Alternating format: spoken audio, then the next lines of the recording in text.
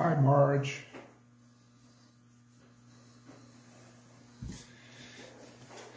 Well, welcome into our study for this week, our midweek study. Isn't it nice to have some bright skies and warmer temperatures and getting rid of some of the ice and snow? Welcome change from last Wednesday. But just looking here and seeing who's logged in, it sort of reminds me, those of you who are my age or older, reminds me of, remember the show Romper Room, where the teacher would stare into the camera and say, "I see Billy and I see Sally." And every week as a kid, you'd wonder, is she going to see me this week? I'm just looking here to see who I could see logged in to our study. The more things change, the more things stay the same, isn't it? So we have been studying the topic of peace, obviously, and I thought we'd start this evening by just asking this question: why are we studying this over more than a month now? And in that way, we'll sort of review a bit some of the things we've said. Why study peace? Why take time to, zone in on this topic? For Christians, we have to think about the fact that Jesus, by prophecy, was called the Prince of Peace. You might remember him being called that in Isaiah chapter 9, verse 6. He is Prince of Peace. It says some other things about him there: Wonderful Counselor, Mighty God, Everlasting Father. But then it calls him Prince of Peace. And then as we study the New Testament, it's interesting that nearly every letter of the New Testament ends with peace in some way. There is a greeting at the end of almost every letter that includes the word peace. And so that's important. Hi, Pan. And peace is the essence of the gospel in many ways, which we'll see tonight. And peace is the gift of Christ. And so being followers of Christ and interested in what he's about and what we receive from him, it is a gift that he gives.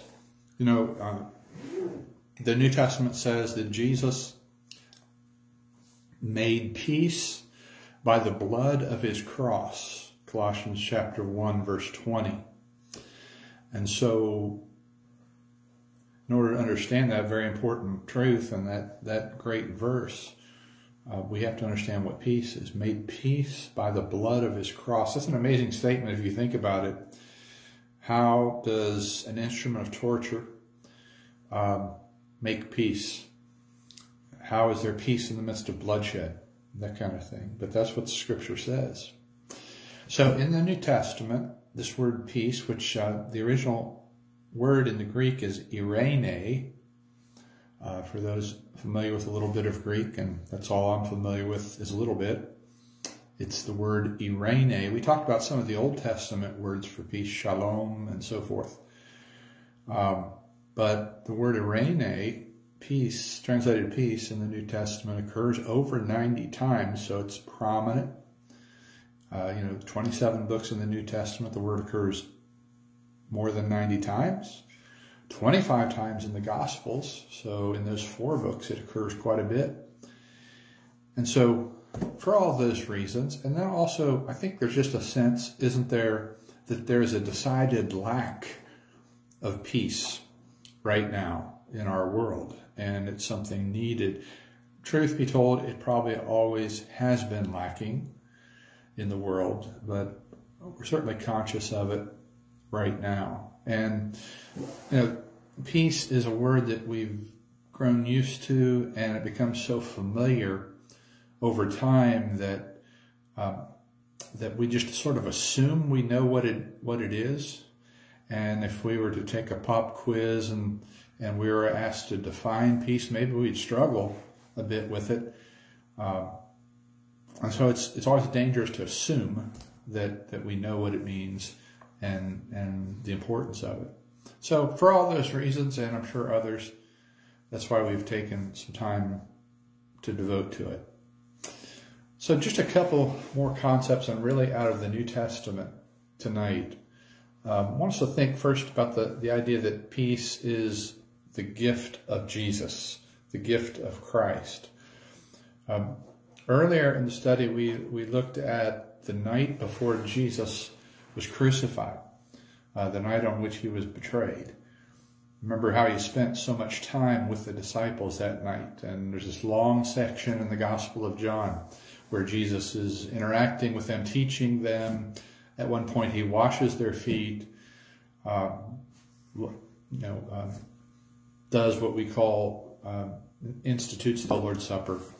A lot of important things happen, but mostly a lot of teaching. They hear a lot from Jesus on that night. And in John 14, verse 27, Jesus says, "Peace I leave with you, my peace I give you."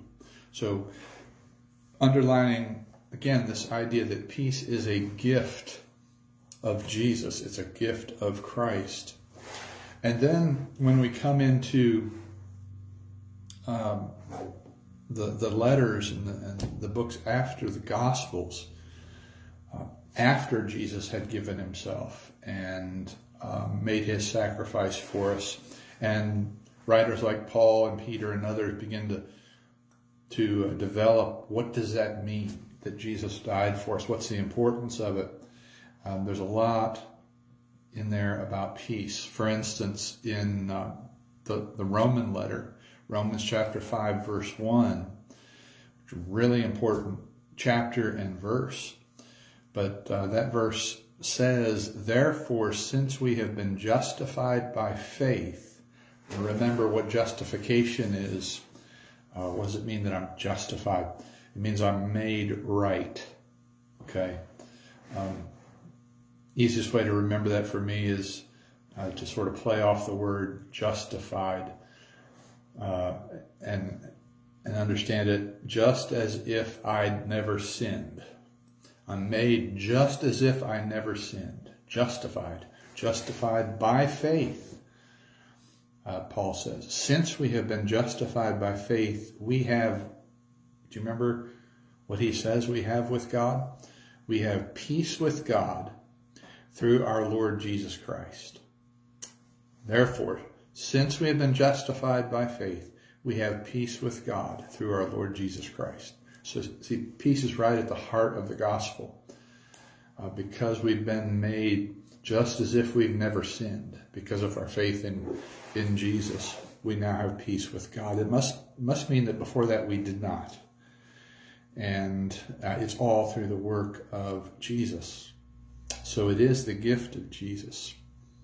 There's another text that really expresses this so well, I think. And again, it's from Paul. In chapter 2 of Ephesians, I just want to read a few of these verses together in this study. Ephesians chapter 2, verse 1, this sort of starts out on what sounds like a really negative, bad news point, but it quickly becomes good news. So, chapter 2, verse 1 of Ephesians says, "And you were dead." Well, that's not good news.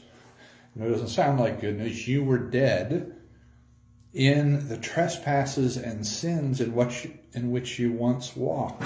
That's how Ephesians 2 begins. All right. You were dead in sin. All right.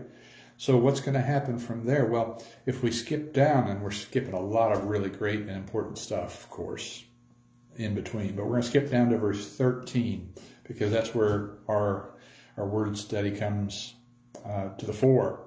All right. So it starts out, and you were dead in sin. Verse 13. But now in Christ Jesus, you who once were far off have been brought near by the blood of Christ. And now we're starting to see the good news. All right. In Christ, You who were once far off. Far off in what sense? You were far off from God. You were separated from God. Why? Because you were dead in sin. Verse 1. But now in Christ, you who were once far off have been brought near by the blood of Christ. Again, the blood emphasized. But going on, verse 14. For he himself, that is Christ, for he himself is our peace. It's almost like a mathematical equation. And there are a lot of these in the New Testament. This is one of the great ones. Jesus equals peace. For he himself is our peace. Well, what does that mean? What's he getting at? It goes on and says, who has made us both one and has broken down in his flesh the dividing wall of hostility. Jesus has brought previously alienated things together.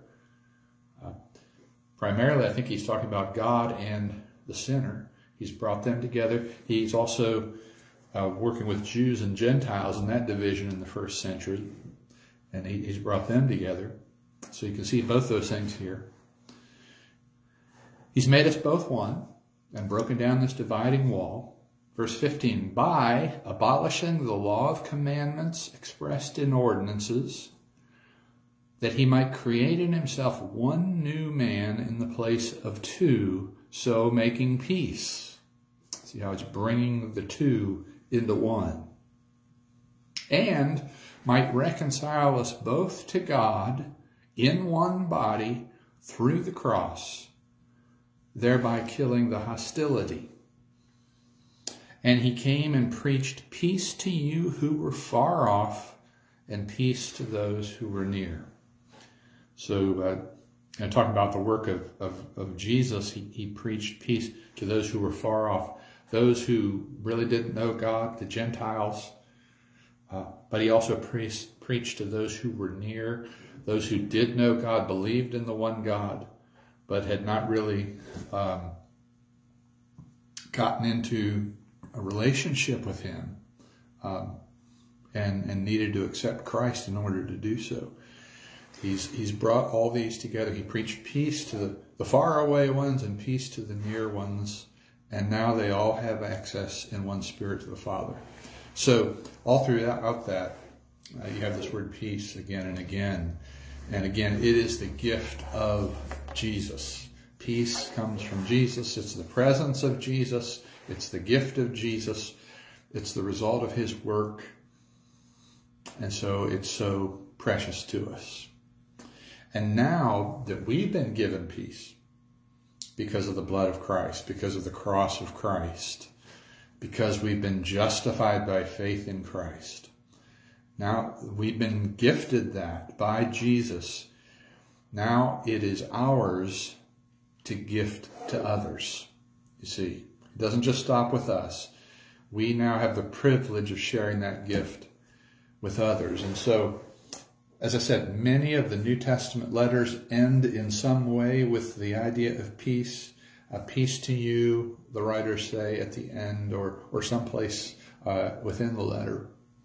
So, for instance, we have Hebrews chapter 12, verse 14, where the writer there says, strive for peace with everyone.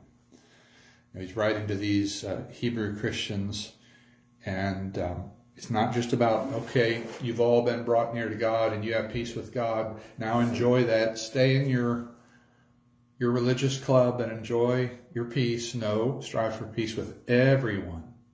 It's something we gift to others now. And then another place is the last chapter of 2 Corinthians. So 2 Corinthians chapter 13, verse 11, Paul says, live in peace. Sounds very similar to Hebrews 12. Live in peace, and the God of love and peace will be with you. So it's again and again. It's sort of the capstone to New Testament writings. So it's such a central concept. And And we might well remember Jesus' great sermon and what we call the Beatitudes. You remember one of the Beatitudes involves this word. Matthew chapter 5, verse 9. Blessed are those who make peace, or it's usually translated, blessed are the peacemakers, for they shall be called sons of God. Jesus was talking about this before he had done all the work that was required for it to happen, before he had gone to the cross. Blessed are those who make peace. And so it has been given to us in Christ, and now we gift it to others. In some of my research and study on this, I ran across a quote. There was a little article on peace in a theological dictionary, and I thought the quote was particularly good. Just want to share a part of it. Just in defining what peace is. The writer said, peace is an idea distinct to Christianity, the tranquil state of a soul assured of its salvation through Christ. The tranquil state of a soul assured of its salvation through Christ. And so fearing nothing from God and content with its earthly lot of whatever sort that is. And so therein, that's sort of a fancy way of expressing what we tried to say through all of this. You know, you can have peace despite whatever circumstances you're in the world, be they great or not so great, because your peace is based on your relationship with God through Christ. Peace is the presence of the Lord in your life. It's not the absence of bad things that you might encounter. And so I like the way that was expressed, and the idea that peace is an idea distinct to Christianity. Yes, the world talks about peace, but not the way the New Testament defines it. The idea of a tranquil state of soul, assured of salvation, fearing nothing from God, that's the basis of peace. When we're at peace with God through our Lord Jesus Christ, then we have something truly rare and special. I think it was last week that we started the lesson by playing a song. And there's a lot of great songs in Christian hymnody about peace. And I just wanted to finish by reading one tonight. I didn't find a good recording of it, but it's entitled Prince of Peace, Control My Will. And it's based on Colossians 3 and John 14 texts that we've looked at before. But just listen to these words that in sort of a poem form express all we've been discovering in Scripture about this. Prince of Peace, control my will. Bid this struggling heart be still.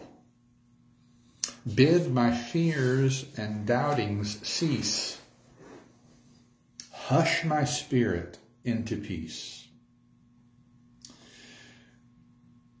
Verse 2.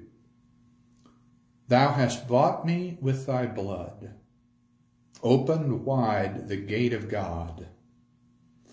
Peace I ask, but peace must be, Lord, in being one with thee. May thy will, not mine, be done. May thy will and mine be one. Chase these doubtings from my heart. Now thy perfect peace impart. And the last verse of the song says, Savior, at thy feet I fall.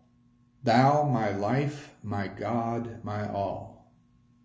Let thy happy servant be one forevermore with thee. It's one of the great Christian hymns. And in song form, it really sums up so many of those scriptures that we've looked at throughout this. And so keeping in mind that peace is the gift that Jesus gives us and then calls on us to give to others.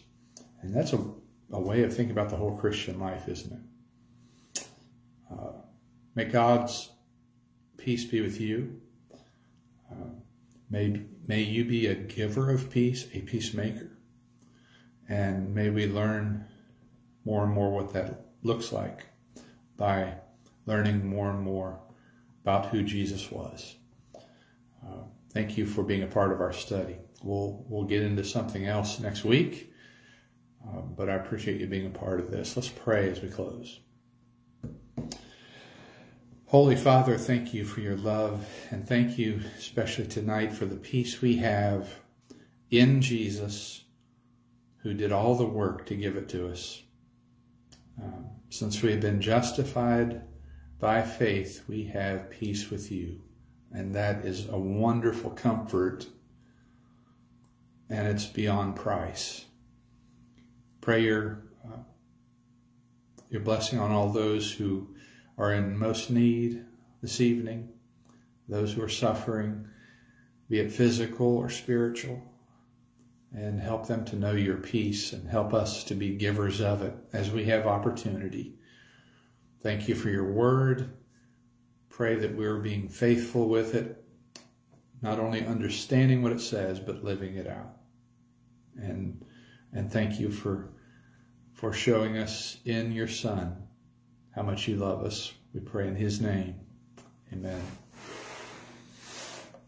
Again, thank you for tuning in. We will see you all soon. God bless you. And may you